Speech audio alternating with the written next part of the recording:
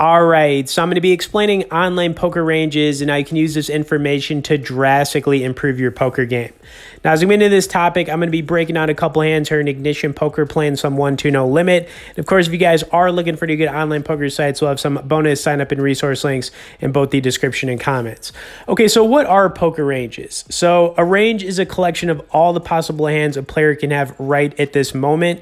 Ranges exist both pre-flop and post-flop and can vary widely, since tight players will have fewer hands in their range and looser players will have many starting hands in their range.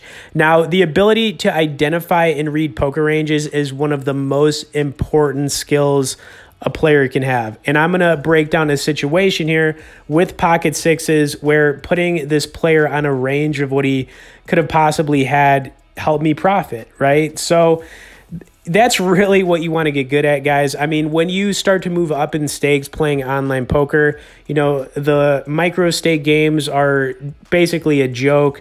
Then you start to move up to like the mid stake games. And I really consider mid stake 200 no limit, which is what I'm playing right here.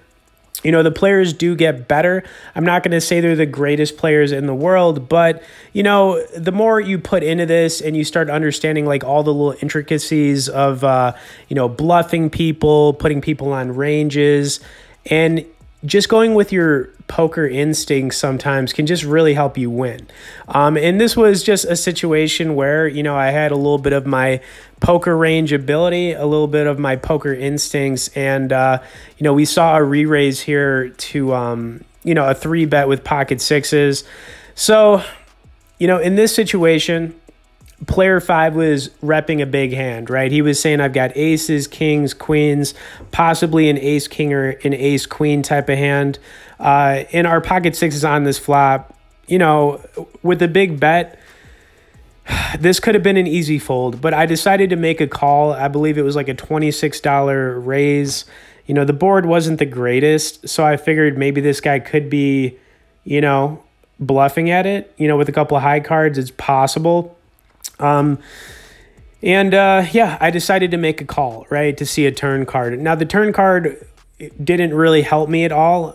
It was close to me getting that 6, I'm not going to lie, but it did kind of apply a little bit of pressure to player 5 to make him think about what I had. So, you know, it really just went with me and player 5 heads up here, and yeah.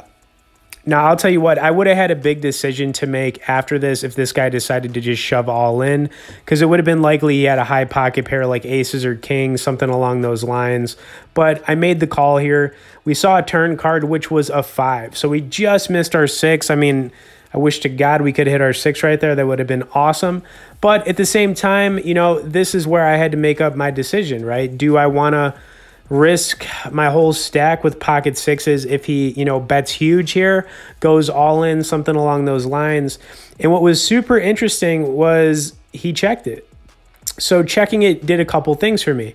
It told me that maybe this guy has absolutely nothing, maybe a couple of high cards, you know, like an ace king or ace queen. Maybe he does have a pocket pair, but he's scared for some reason. Maybe he's just playing it really weak. Whatever the reason was right here, you know, the check was super weak in my eyes, you know, especially with this board. You know, you've got a queen jack straight draw, I guess. Maybe you're up against a pair of 10s, like an ace 10. Maybe somebody hit, whatever the reason here is.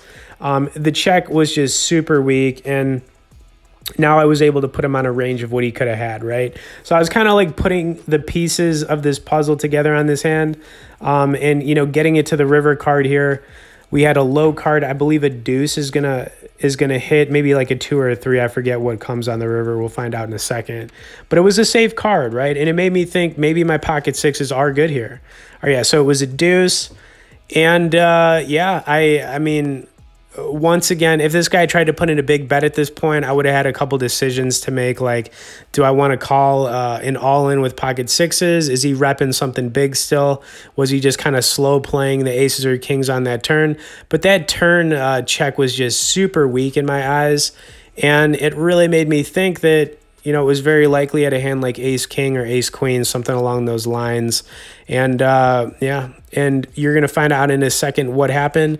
But I'll tell you what, just to kind of recap on this, you know, when you're playing a lot of online poker or poker, And, you know, you're starting to pick up on how people play pre-flop, how they play post-flop, by the way they raise, act, whatever you want to call it. And, you know, putting people on a range, it's just like one of the skills that you need to have to really excel. And you can see I was able to win with pocket sixes on that hand, and, you know, it was a good win. Anyways, hope you guys enjoyed this. Smash like button if you didn't. Subscribe to the channel for more poker content, and we'll see you in the next session.